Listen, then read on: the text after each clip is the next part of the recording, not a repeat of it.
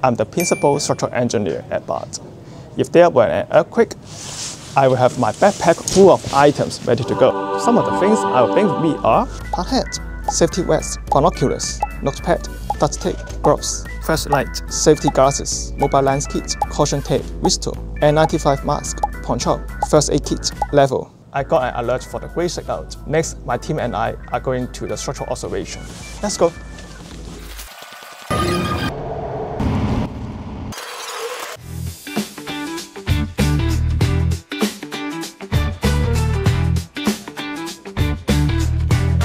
This is the level.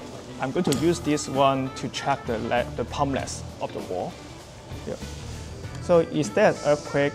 So the wall may be defect, and then this level tell me how much defection the wall will